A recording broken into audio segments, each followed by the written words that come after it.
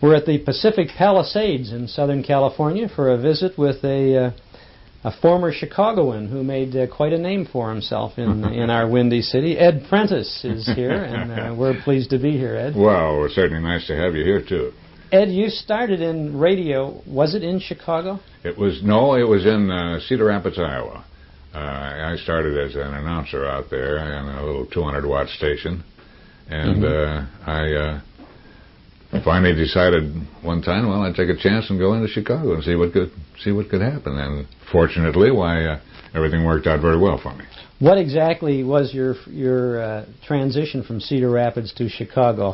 Where did you? I was an announcer out there, and well, in those times there were no agents, and you went to the advertising agencies and the stations, and you introduced yourself to if some station was having a show, you went in and tried to meet the director and introduce yourself, and maybe he'd call you for an audition, maybe he wouldn't, but that's the way it was in those days. Was that hard to do? I mean, was it hard to get an audition with a director? No, it wasn't, because they were, well, I was fortunate, I guess. I didn't have any problem at all, and I started right to work right away as soon as I got in. As a matter of fact, about the third day in Chicago, I did a voiceover thing, and which, well, listen to me, voiceover. I keep thinking about TV. Right.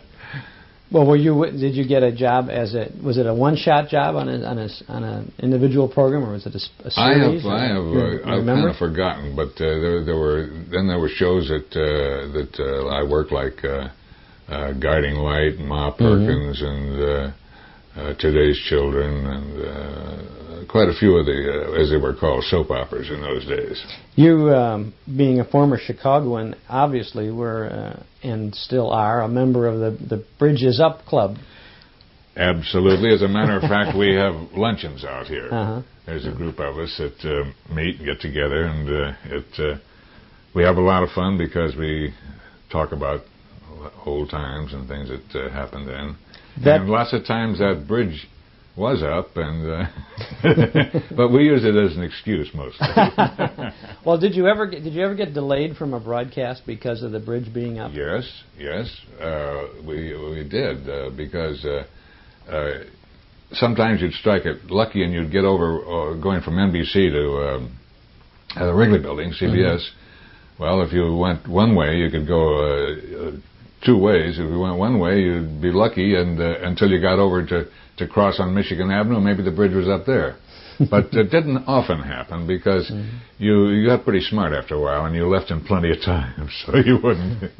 You were mostly most of the radio people in those days. Now we're talking about around the early 40s, maybe late 30s, somewhere in there. 38, 39, 40s. Most of the people in those days were what I suppose was called then, and is still called, freelancing. Definitely. Except there were staff announcers. Yes, but most of there were no staff actors. And so, in other words, and if you did announcing too, or and acting, well, naturally you didn't want to join any particular station, because you'd be in a way stopped from doing a lot of other things that you might have the chance to do. But one station rarely had a company of actors anyway, did they? There was there was no station that had if a station had a show,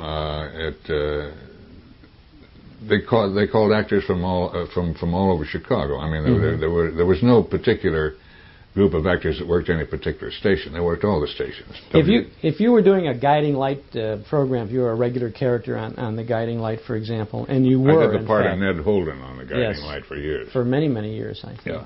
Yeah. How would you know of a job opening up on another series or another soap opera, for example? How would you get wind of that? Was there a casting call? Was there casting directors, or was it word of mouth, or what? No, there were. It was just word of mouth usually. We'd hear about it, and you meet somebody and having a martini in the Wrigley Bar or something. Somebody say, "Hey, did you hear about such and such a show?" So, who's directing it? Well, so and so. where can you get in touch with them? You know, and that was the way a lot of it went. Of course, the advertising agencies then finally, for a while, you see, the networks controlled everything, and they either had to. You couldn't take a new idea to an advertising agency or a sponsor unless the networks agreed to put it on.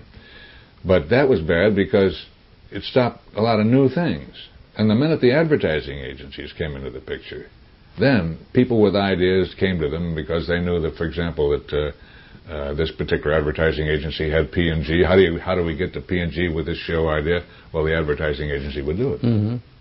And it's very interesting because for many years, in the late 40s, I'm sure, the hue and cry was, if we could only get these shows away from the control of the advertising agency and to the networks, why we'd be able to we would not have that the pressure from the sponsor.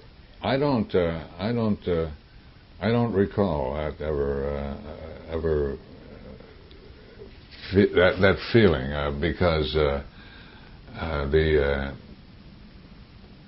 well, there might have been, but I don't remember that type of thing. Well, you said when the networks control the programming, you as an actor or anyone with an idea had a harder time getting it across. That's right. And the sponsors were much more receptive and more responsive to the audiences, I would imagine. Well, the networks found out, you see, that a lot of new ideas came in, and then they did open up to ideas that came into them. But there again. What do? If you've got an idea and the network says, hey, we think this is great, it goes on sustaining. Where's the sponsor? So you still have to go to the advertising agency. That's right. Yeah. That's right. When you were working the Guiding Light, for example, that was a regular. You were on there for a great many years. That's right. Did you have to do that program more than once a day No. Was it a West Coast and East Coast broadcast? It would be recorded. Those things were always. If you had a later time for the West, it was always recorded. Oh, they played the recording of it then. Yeah. So then you were free to do other programs at the same time. Well, no, not the same moment, not the same day, but you couldn't. You didn't do more than Guiding Light in one day, for example. Oh yes, you could, as long as it wasn't the same time. I mean, sure. Oh yeah, you could do. Well, you couldn't do more than maybe a couple, two things, because you had rehearsal of an hour and a half for a 15-minute show, and then your 15 minutes. So, and you might do, maybe if you were fortunate to do maybe one in the morning or one in the afternoon, but it was pretty, if you had a running part, you had to be very careful about what you took that might interfere. Didn't want a conflict on That's something. right, that's right, yeah. Now, you were involved for so many years in the soap operas, but you were involved for perhaps even more years in the adventure shows, the after-school radio. And in fact, you were Captain Midnight. That's right, that's right. I look around your home here in the Pacific Palisades and don't see any Ovaltine jars anyplace. Well, no, that's very true, but there's a lot of wonderful memories of the Captain Midnight show. Did that come out of WGN in Chicago? That came out of WGN in Chicago. Now, there was a regional broadcast of Captain Midnight for Skelly Oil for some time before. Yeah. Were you involved in that series? Yes. Yeah. And then it started kind of from the beginning again, when it went on the was it Mutual? Wasn't it? That's right. Yeah. How did you land the role of Captain Midnight? Went in and auditioned for it. They had a bunch of actors. That's right. And you sounded just... Yeah, well, that's just happened to have the voice that they wanted. And so it was a lot of fun. I mean, it really was. Was there more or less rehearsal time for you for a Captain Midnight show, for example, where you were the lead character? No, you had a different script every day, of course, and your sound effects, and you had the same time rehearsal, and then you did they made a recording of that show too, and so it was no more rehearsal for me because it was the story angle, and whatever part of the story you were in, well, that was all rehearsed the same, about an hour and a half rehearsal on it. How long did you stay with Captain Midnight? Let me see. I was with the show about up until 1951. I went to New York in 1951. And I'd say about 6-7 years, somewhere in there.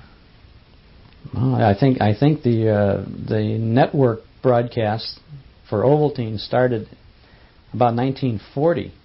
So you probably were longer than 6 or 7 years. Well, actually. that's right. I've forgotten. That's very true because, yes, I was on that with Ovaltine. That's very true. How far in advance did the scripts come out? Maybe as the actor? We never saw the scripts until we went down to rehearsal. Went down there. Yeah. And were they pretty much complete? Oh, yes. At the time you got it? No last-minute rewrites or never. anything like that? No. There was always a lot had to be cut because of time. We'd read it once for time. And then most often, the parts of the script had to be cut, and that was, of course, the director's job. What kind of mail did you get from the audience on a show like that? Well, most of it was really not too much, because a lot of the kids that listened to it, they didn't write, it wasn't like for example, a soap opera. You'd have adults listening to it, but a lot of the young people, they would, if we had a giveaway or an offer or something, well, then they write in. Well, the secret decoders, yes, and all that sort of thing. Oh, that must have been tremendous response. Oh, to those yes, things. oh yeah, they would write in for something like that. That's very true. But just ordinary things about the show, there wasn't too much of it. Did you get much fan mail then as being involved with the soap operas? Quite a bit of fan mail, and most of that. However, most of that would go to the advertising agency and then to the sponsor, unless it was something that directly concerned you as the actor. If it was addressed to you, you always got it. But they would hardly ever know who it was, right? That's right. Because in most of those years, the actors seldom got credit on the show. Even just as a bunch of names at the end of the show. The only shows that they got credit on, for example, would be like on the First Nighter show, where the announcer would on that type of show. But unless they read the papers.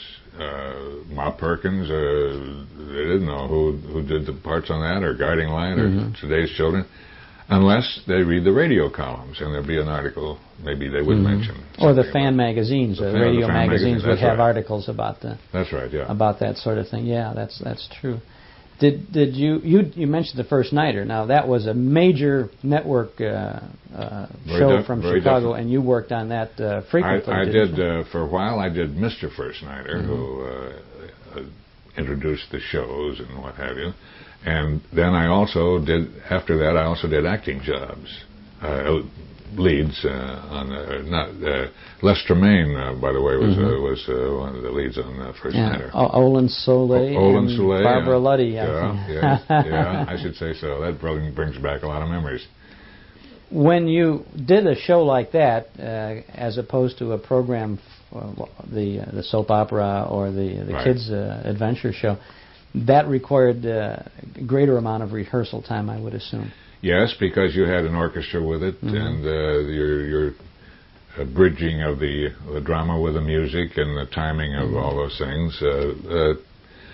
I've forgotten exactly, but I think sometimes it was around 2 hours, 2.5 hours, something like that. Mostly again the same day.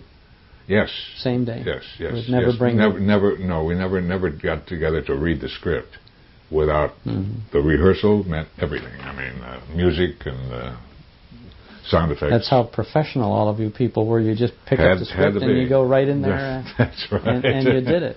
And you needed to put on a show for the audience, the studio audience too, correct? Oh, definitely. The announcer of the show would speak to the audience and tell them what when he gave them a cue for applause and what have you, and the fading of down that and the fading up of the music and all of that. Yes, everybody realized that they were really more like a stage show. It was more, people felt more like they were on the stage or in a film or something. And the actors had to dress formally for the broadcast. That's right.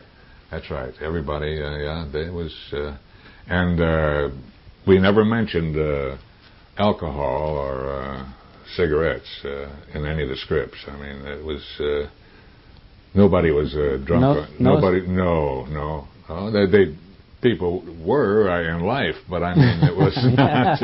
It's a fantasy land. Yeah, that's right. That's right. Yeah. But it was all good, clean, wholesome entertainment. That's right. I mean, it was so different than some of the things that we have today. It seems as though that everybody's searching today for somebody that's in a bad situation that they can report on. Looking for troubles. Looking for trouble, but we didn't do that then.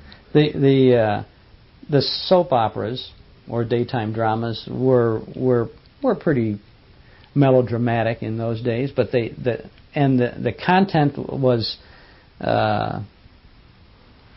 it was supposed to mirror real life. It may have to some degree, but it certainly didn't deal with all the sordid topics that you find on the television soap operas today. No.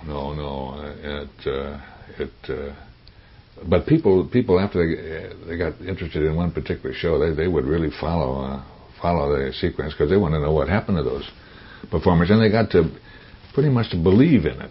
It was that type of thing, and it was a relief to a lot of women who they said, "Oh boy, I can quit cleaning up house now and sit down and listen to my favorite show." Well, also you could continue to do what you were doing while you were listening to those shows on radio. That's right. Opposite television, you almost have to watch it. Absolutely, you're right. Although I think today on TV, some of the movement is so slow that you don't have to watch the picture. It's kind of replacing the audio void from the radio soaps too. That's right, yeah. Now I remember as a kid coming home, racing home from school to listen to those gongs that opened the Captain Midnight show.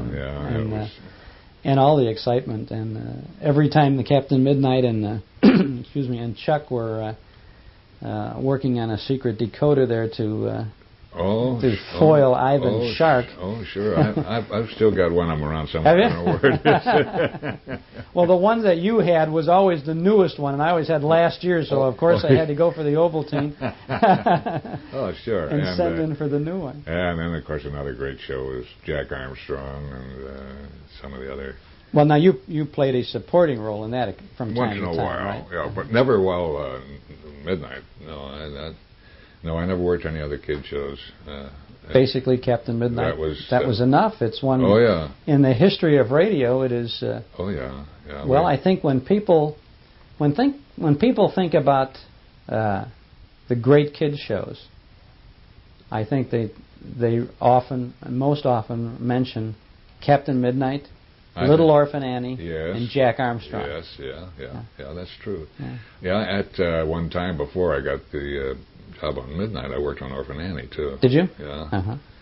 And it was a great time, and I kind of miss it. There was one before we started our taped conversation. You mentioned something about a specific Captain Midnight script that seemed to precede a real life incident. Oh, yeah. That was what was that? Something about Pearl Harbor? Yeah. No. I think what you're talking about was I had the line in Captain Midnight one day that was what we need here are some good mop-up operations. And the actor working with me, Mike Romano, was supposed to come in right afterwards. That's what I like, a man with a quick tongue. So rehearsals went swell, no problem at all. And we got on the show, and I got to the line, and I said, what we need here are some good mop-up. I couldn't get off of the thing. And Mike, trying to cover up my mistake, comes in with, that's what I like, a man with a quick tongue. Of course, the guy I felt so sorry for was Pierre Andre, who was the announcer on the show. I don't know how he ever came in to finish it, but he did. Because he knew what the joke was. That's right. And then we all went over to the Wrigley Bar to listen to the second show. So, oh, it was so funny. To listen to the rebroadcast of it. But boy, believe me, that in those days there was nowhere near the amount of drinking and what have you that there is today in a lot of things, and we didn't have any smoking of marijuana or any of that stuff. Mm-hmm. So everybody was pretty much on their toes. Well, you had to do what you had to do in order to survive, because that's right. In some I'm trying to think now, when did AFRA come in to kind of protect the actors? It was probably early 40s. So there was a time when you were probably taken advantage of by the producers and the networks and all of that. Give you almost next to nothing just to do all this. But as others have told me, everybody was young and eager in those days, and were glad to do it all. That's right. That's right. It was fun. I mean, plus what you received in pay was also the enjoyment of doing it, and it was fun. Did you socialize much with the other radio people? Oh yes. Oh yeah. We always got together. Well, practically with everybody. I mean, there was always parties of some kind on weekends or something like that, and everybody that you always associated with your cast. I mean, like on Guiding Light, we always got together, a group, and it was a great camaraderie and feeling of fun. Everybody. You never heard anybody talking against anybody else or anything like that. It was all a really great time of entertainment. You were in Chicago then for maybe a dozen years over this period of time. Whereabouts did you live? Well, I lived on the near north side for a while, and then, of course, when I first went in, I lived at a hotel, and then I got married in 1941, and bought a home out in Manhasset, Long Island, and lived in apartments. In 1941, while doing all this in Chicago, you bought a home in Long Island? Manhasset, yeah. Yeah, that's right, yeah. And then I lived at the, I was trying to think of the name of that hotel on the beach. Can't think of the name of the hotel right now. But that was before I was married. And after we were married, I bought a home and... You think of the Edgewater Beach Hotel? No. Are we in New York or in Chicago? No, in Chicago. Yeah, but when you said Long Island... No, I said Manhasset. Wait a minute. No. Oh. We got you. You're right. We got you. We pulled you in there. Oh. No. Where was it? Out in the suburbs of Chicago. Can't probably in the north side, out in Sauganash or Edgebrook or somewhere out on. I can't think of the name of the place to save me. See, I told you. You know, after all, when you get over 70, you're not over 70. 70. I'll be 73 September 9th. Well, happy birthday. Thank you. I would say Thank you. Captain Midnight looks just as well as he ever did. Oh, well, not exactly. When you moved at the end of the about early 50s, you said you moved to New York then. Now, did you have additional opportunities in radio at that time to go to New York? A lot of things were moving from Chicago. Nothing that I went to New York with the idea that I had to make a move. I mean, I felt that I did, and of course, I had a lot of people that I knew in advertising agencies that were there that knew of my record and background. So I didn't have as much of a problem in moving from Chicago to New York as I might have had. So what did you do then when you got to New York? What kind of work were you doing? Television was starting at this time. That's right. That's right. Well, I did TV on Guiding Light, and commercials. An awful lot of voiceover commercials. Did you do the same character in Guiding Light on TV as you did on radio? That's right. Yeah. And Was there any? Could you perceive any reaction from viewers? Did they, who would recognize your voice from radio? No. Was there any response at all? They just accepted you right in that role. No. That's good. There wasn't very after on TV. There was very little response from audiences. I mean, that we received as actors. Now, when you did get involved in television, even more so, didn't you play the judge in a long-running series?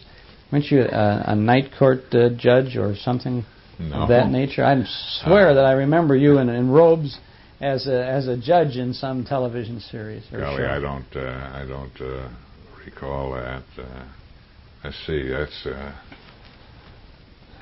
Mostly were you? Well, I came out here in '57. In '57. Yeah. And you've done a lot of work on television and in some feature films. Yes, I've nothing great or anything, just parts, and so I don't even remember the films. But you've been working regularly all that time? Up until just this past year. And well, what it is it's a perfectly natural thing. I mean, when I was younger and I made contacts with the advertising people, we had lunch together, we did this and that, and so I got called. But, and that's why most of the things today on voiceover things are being done by younger people. Except unless you happen to have a very big name in television or in pictures in which you will be called, as you can have seen, doing commercials. But a person like me, whose background has been mostly radio and a little TV, I don't get I have a good agent and get called in, but I find out that, well, the time has come when, what the heck, I don't have too much to worry about, so everything's all right, and I don't try too hard. If something comes along, why, fine. Well, you've worked hard over a great many years, and you did a good job with it, too. Well, thank you, and it was a lot of fun, and something that you just don't forget. I know that so many people who enjoyed Captain Midnight and some of the other things for so many years would want me to thank you for all of your efforts in those areas, because you did a good job with it. In closing, I'd like to tell you, which I don't think I mentioned, that in this period of time when I haven't been doing too much, all of a sudden I found out I could write poetry. So I have written about 300 poems, not for publication or anything, but this is an example of the first one I wrote.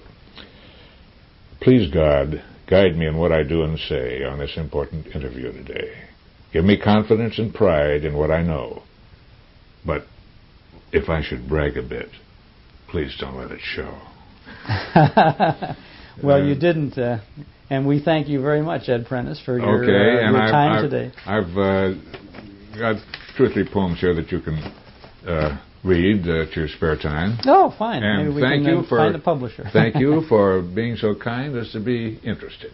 Oh, we are that indeed. Thanks, Ed Prentiss. You bet.